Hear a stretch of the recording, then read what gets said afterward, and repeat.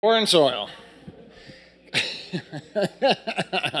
So anyway, uh, I hate to fly. I don't fly. The last time I flew was 1994 when this story took place, and I don't travel very far either. So I'm cool with driving to the Eastern Shore, and that's about, or up and down the coast a little bit, and that's about as far as I go so far. But this is about going to Jamaica for my honeymoon at the point in time that I was married. So it was 1994, and we flew into Kingston and landed. And waiting for us was one of those vans that carries anywhere between 8 and 10 people and all the luggage in it. And even though the vans look dilapidated or whatever, it's kind of got that romantic feel, because you're going to be traveling across like a little foreign Caribbean island and get to your hotel. And so we got on this van, and it was about 30 to 45 minutes of hellacious travel. The roads are wide enough for 1.5 cars. So every time a car comes the other way, that makes 2, and you never know really what's going to happen. So, luckily, riding shotgun was an authentic American. Now, when I say an authentic American, I mean the one that wants to be loud and annoying, and speak so that everybody on the van can hear him with whatever he's doing. So he is accosting or talking to the driver and just asking about sights and all this other stuff. And he eventually looks down and sees this blue plastic shopping bag. And he's just, you can tell he's being, he says in a sarcastic way, is that your weed? And the driver's just like, yeah, man. And he's like, can I see it? And he's like, yeah, man. And he picks up the bag, and sure enough, he pulls out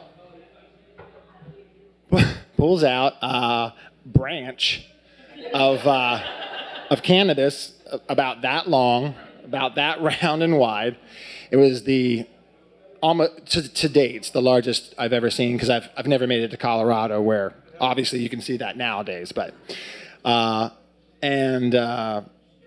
was 24 years old. I had been liking cannabis for about 3 years, and my wife was not a partaker, but either way, I saw that and I thought, okay, well, when in Rome. Right? So 30, 45 minutes go by, and all I can think about is, I got to ask this driver if I can have some of that. So we get to our hotel, and I said to my wife, hey, go in and check us in, because this guy was going to have to unload all the luggage by himself. And I thought, what better way to butter him up than to help him out? So everyone is, I'm unloading the luggage, and I'm also collecting his tips from the other passengers. So I've got one hand with I got a fistful of cash, and I'm like doing this, and I'm doing this, and he gets done, and I said, hey, I said, I have your tips here. I said, if I give you a little bit extra, do you think I could maybe score some of that bud you have there? And he said, yeah, man, no problem.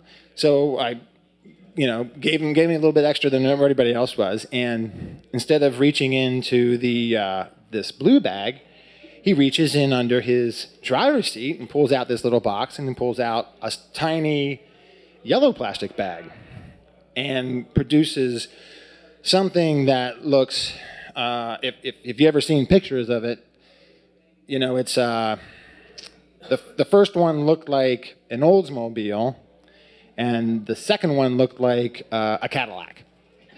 So And it ended up, if you know anything about cannabis, it was anybody here know anything about cannabis?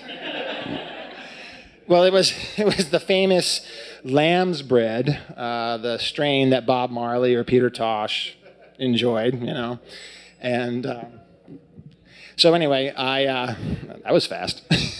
So I ended up getting that and decided to bring the. I decided that I was going to. He also gave me the largest pack of rolling papers I'd ever seen. Something about that long. They were seriously for spleefs, I guess.